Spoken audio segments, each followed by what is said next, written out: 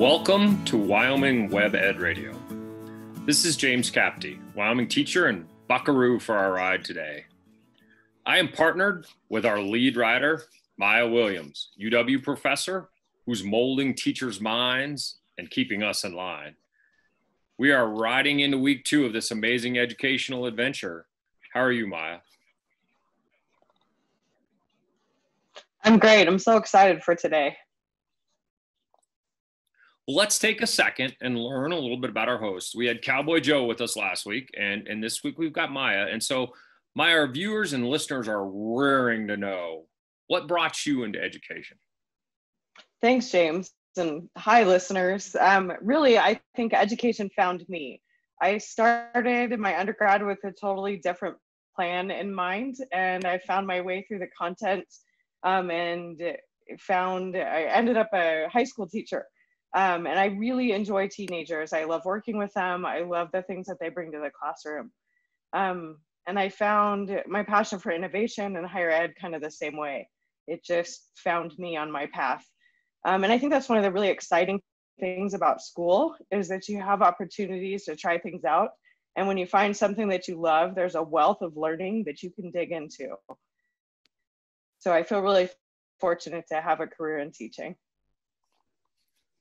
Well, I think all of your listeners, as well as myself, I appreciate that in the sense of I think education does find us. Those that land in education land here because it's a calling. And I know for myself that going through school was sometimes a challenge. And I thought to myself, you know, being the teacher that I wanted would help. And so that drove me into education, and this ride has been an amazing adventure. And so, you know, here we are, but enough about us. Let's get this show onto the dirt road. Head them up and move them out. Wyoming WebEd Radio, here we come. Last week, we had the Buffalo Bill Center of the West on talking about their virtual field trips. And with that, George talked to us about all that they offer. And now we're really excited to get a chance to look at what it looks like from the classroom, what it looks like from a teacher's point of view, instead of from the Buffalo Bill Center of the West point of view. So we're going to get some insight from a teacher today. And before we dive into that part of the interview, I just want to remind you guys, if you have any questions as they arise, please share them in the chat if you're in the Zoom. If you're on Twitter, you can hit those at the Wyoming WebEd hashtag, and we will come back around and try to answer any of those. And just share with us, because we are better together. And the more we work together, the better our students will have it. So let's give a Wyoming WebEd welcome to Liliana Sanchez from Sweetwater School District. Hi, Miss Sanchez. How are you today?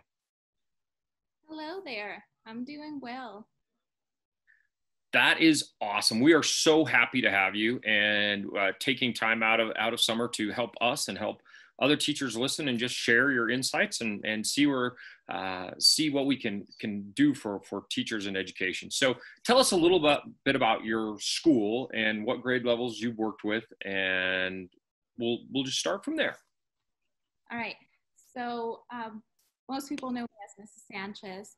I work at Westridge Elementary here in Rock Springs, Wyoming, and that is Sweetwater 1 County.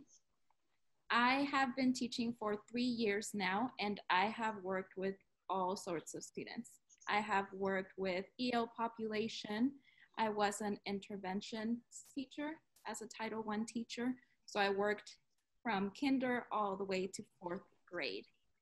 Last year was my first year teaching in a classroom, like my actual classroom rather than groups. And I started in 4th grade, which if you would have asked me at the beginning of my teaching career, that would not have been the grade that I would have picked. But I totally fell in love with it. And here we are again with year number 2 for 4th grade. Well, I can truly appreciate much like Maya's background. I spent most of my career in high school, and just over the last few years had a chance to work in a totally different grade level in elementary in third, fourth, and fifth.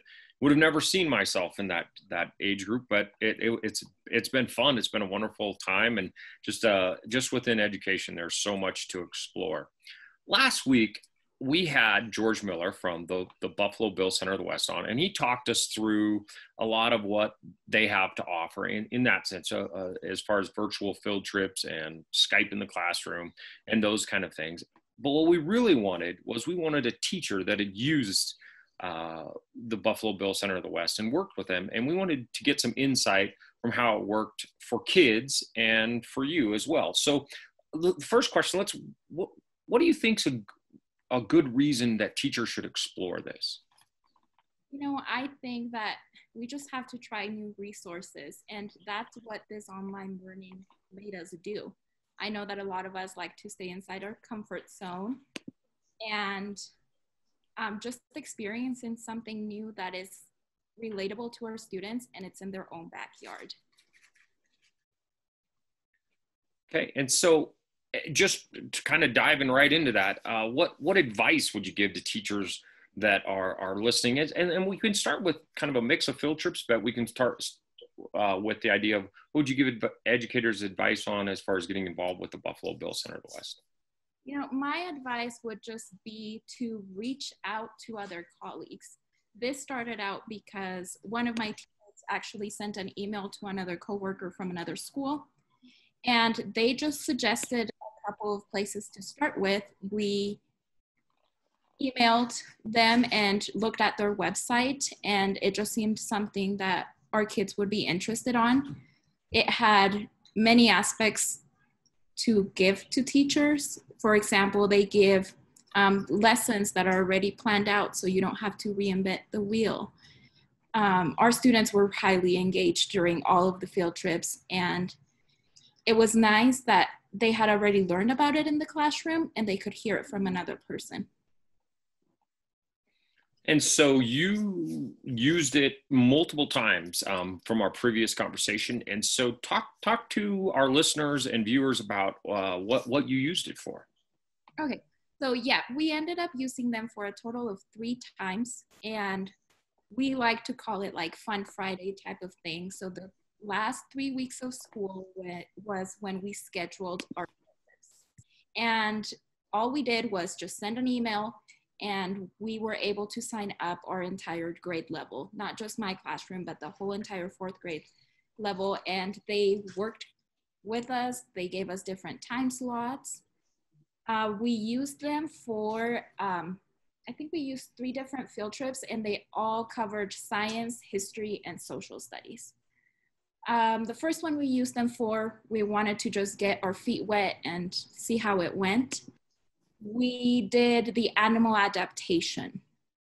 So as 4th graders, 4th grade teachers, we teach that standard at the beginning of the year. And it was nice to see the discussions that happened. And it was nice to see our students engaged in the conversations and seeing how they actually paid attention and were able to explain their thinking to somebody else.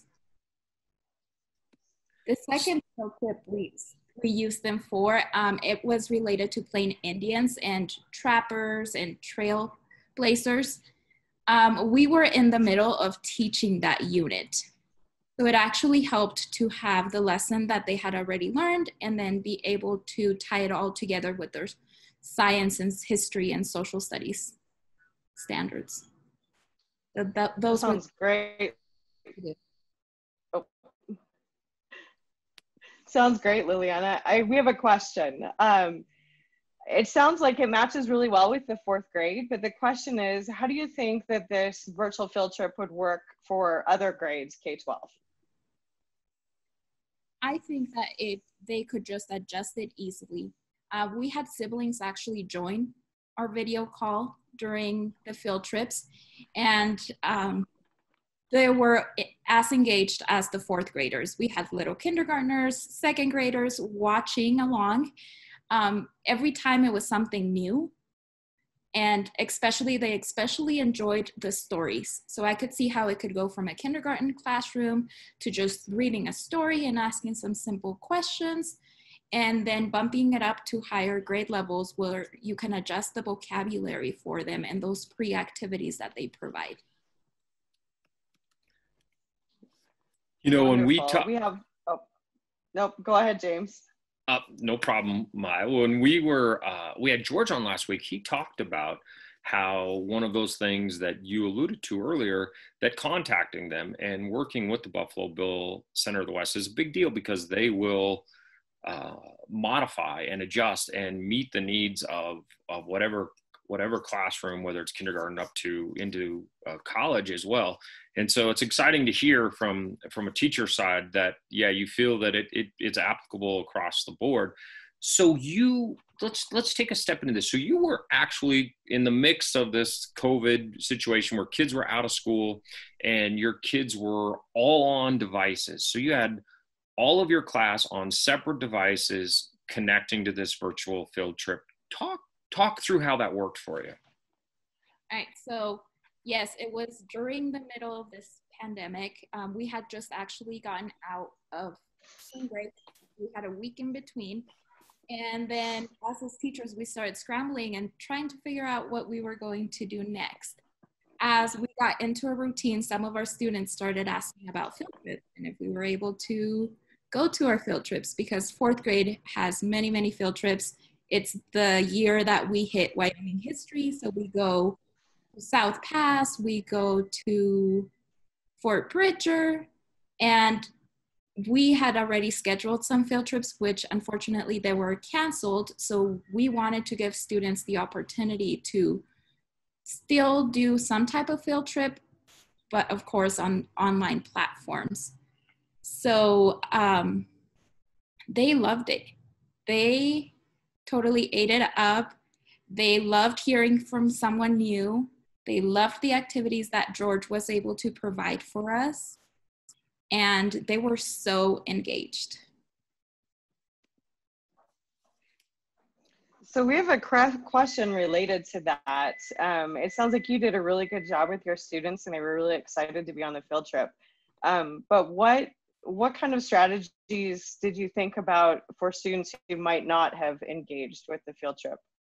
Or how do you get those involved that aren't really participating?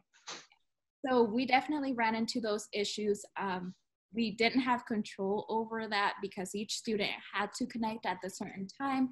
It was live, so if they didn't make it to the field trip, then they kind of missed out.